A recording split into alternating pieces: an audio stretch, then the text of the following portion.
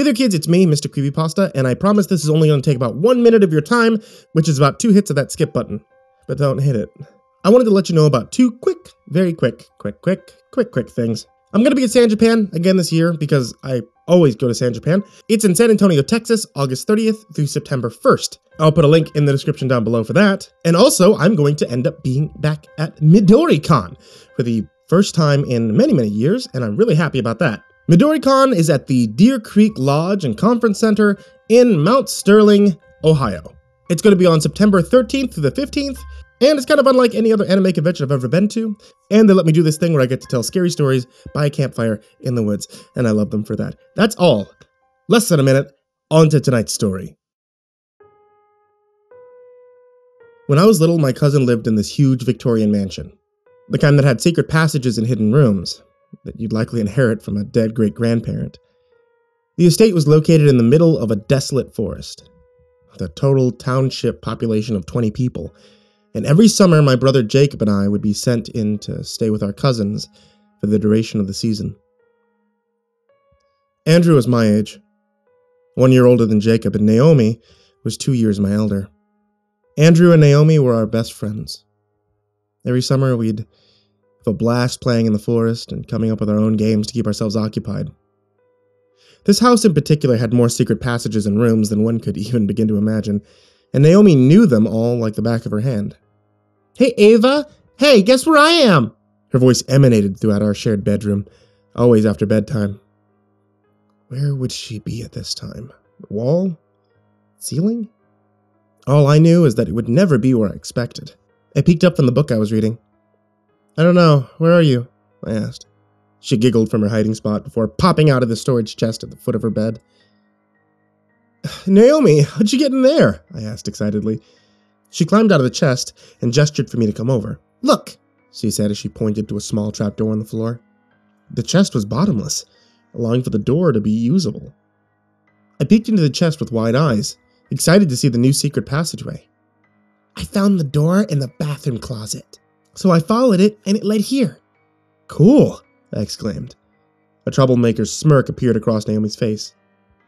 "Want to go scare the boys?" she asked through a giggle. "Yeah," I said. She put her finger to her lips and hushed me as she pried open the paneling in the wall and led me into another crawl space. As soon as I stepped into the crawl space, I started to feel extremely uneasy. My body was trying to tell me that I shouldn't be here. We repressed our giggles as we crawled through the walls, and eventually ending up in the closet of the bedroom that Andrew and Jacob were using. "Boo!" Naomi shouted as she threw open the closet door and jumped into the bedroom. Both boys screamed in fear, but all of us began laughing once they realized it was just us. "Another secret passageway, Naomi?" Andrew asked. "Yeah," she said excitedly. "How do you keep finding them?" Jacob asked. Naomi shrugged. "Oh." "Do you feel scared when exploring?" I asked her. "Nah," she said. Oh. Of course, with all the house's secrets, our favorite game was hide and seek. We would play hide and seek whenever we got the chance to, and Naomi always won. Even if I found a spot that I was sure she wouldn't find, she always found it. Sometimes a single game would last hours, simply because no one could find Naomi. When we did find her, it was always in a secret passage or room that no one had seen before. The last time we played was the summer of '99. I was 8, Naomi was 10. We were staying up past our bedtime to play another round of hide and seek, and I was the seeker. I walked around the house, and spare for the occasional floorboard creak, it was quiet. Naomi and Andrew's parents were in their room watching TV, and Jacob, Andrew, and Naomi were hiding. The house was creepy at night, with dim lighting and an antique style to the furnishing. As an 8-year-old, I couldn't help but be creeped out. It always gave me a small thing of paranoia, as if someone was living in the house besides us. I remember creeping around the house until I found Jacob and Andrew. They were both in the mansion's dining hall, Andrew under the table and Jacob in one of the many cabinets that lined the walls. "Did you find Naomi yet?" Andrew asked me. "No," I said, and both boys joined me to help find her. Only we never did. We stayed up searching until the clock read 2 a.m. before we finally decided to forfeit. "Okay, Naomi, you win!" No answer. I walked around the house yelling for her, but I never got an answer, which was weird because we usually ended up forfeiting to her, and she would answer our calls when we did. After searching every last corner of the house, we couldn't find Naomi. Maybe she went outside? She wouldn't. She's afraid of the woods. Maybe she found the new crawl space? False. She would have still answered our shouts. We didn't want to bother her parents over a game, so we decided to go to bed, thinking maybe she'd show herself in the morning. When breakfast was served, Naomi still didn't show up. "Where's Naomi?" my aunt asked, glancing towards the plate that she'd set for her.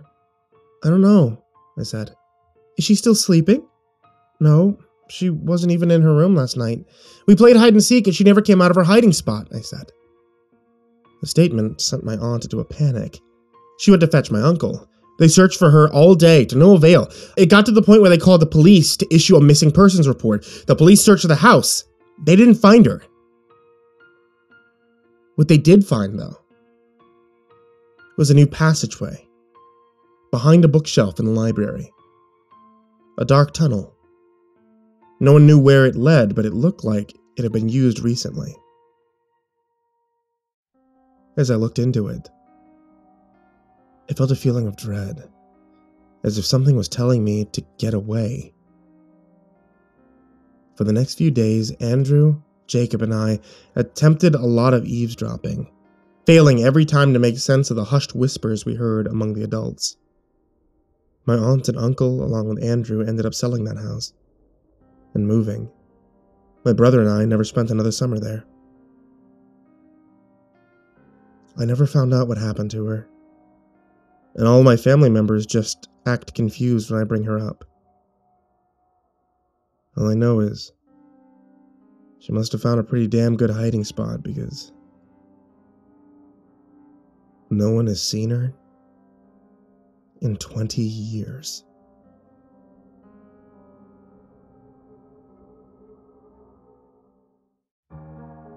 Hey there once again, kids, it's me, MrCreepyPasta, and I just wanted to give you a big thank you for watching tonight's video. If you guys ever wanted to help support the show, you can always do so if you watch the show on youtube.com/MrCreepyPasta or find the MrCreepyPasta Storytime podcast on iTunes, on Google Play, and on Spotify. And also, if you ever want to check out my wife's tea shop, it's etsy.com/IvoryMonocleTea, where she sells hand-blended herbal teas in the theme of Dungeons & Dragons and Harry Potter and Final Fantasy and the like. You can find the link for it, as well as many, many, many other links in the description down below. And, drumroll please, a big, big, big thank you to everybody supporting me at patreon.com/MrCreepyPasta. People such as Taysia-lynn, Genobaga-Arneho, Daniel Poulsen, Trace Miles, Jordan Alexander Sanchez, Wayne Milstead, Dr. Strawberry, Chompski, Ken Lando Higuchi, Brianna Tine-Janzen, Nicholas Saeid Alyain, Buddy Burroughs, Stephen Van Huss, Kai Albertson, Goonington, G Weevil 3, Chance Burnett, Diane Kraus, Asia, Gabrielle the Baca, TheRedOakShieldVirus, Sindee Barney, Titty Connoisseur, really? Titty Connoisseur? Melissa Sweigart, Dante Rowe, Last Blade Song, Cross Rights, TheGingerBroz, Eliminator 86, Andrew Steinberg, Jason Sistma, Holy Realm, and Rafael Rodriguez. Thank you so much to you guys out there on Patreon, to all of you listening to either the podcast or the YouTube show. And that is everything, guys. Thank you so much for listening, and sweet dreams.